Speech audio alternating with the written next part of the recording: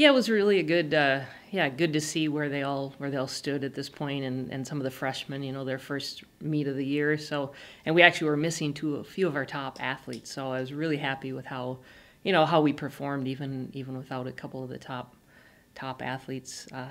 Yeah, I think we have a really strong team, stronger even than I thought we were going to be. So I'm kind of excited to see what we can do. It's a long season, so excited to see where it goes. Yeah, it's kind of our first really big meet of the year, and it is a big meet. It's like the largest cross country meet in the country. They have high school races too, in Division One, Division Two, but it's always a huge one, and teams come from all over the country. So it's really a good chance to kind of see where we stand against some top teams from across the country. Not just in our conference and region, but also across the country. So yeah, so it's our first big test really, and now it is a 6K.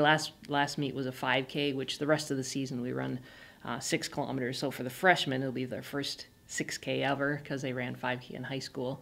So it's a good test. It's a good chance to see where we are. It's a good chance to learn how to run in one of those big events with that many. There's been as many as 400 runners in that race.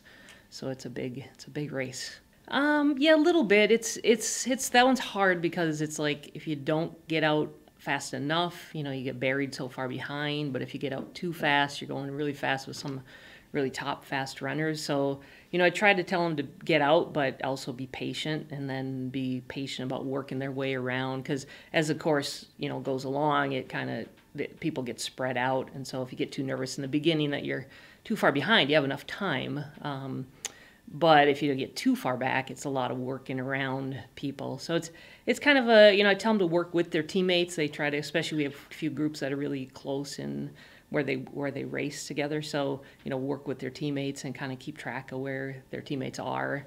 Kind of helps them to weave through the big crowd depending. But if they're patient and they run, they race like how we train and are ready to do what we've done there, they'll run well. Yeah, it's great, and I think for Madison, the senior, and Madison was 6th in the conference last year, so to have Maddie, so it's Maddie and Madison have her there. It gives her, so even in the workouts, it gives her someone to really train with, at that level that she's at. And then we actually did a time trial on the track this last weekend, and Lauren McCullers on the ski team, and she's on the cross country team too, but she didn't come to the first meet, so she's coming this weekend. And she actually ran faster than both of them in the 3K time trial. So it's going to be really interesting because I'm going to have 3. I've had 1 or 2 that have been historically in the past. I've had 1 that's been way up in front and then a pack. But this is the first time I'm going to have like 3 that I think could be towards the front. So, that's where I kind of see we could be a really, really good team, because then I have a good pack that would be, numbers 4, 5, and 6, and 7.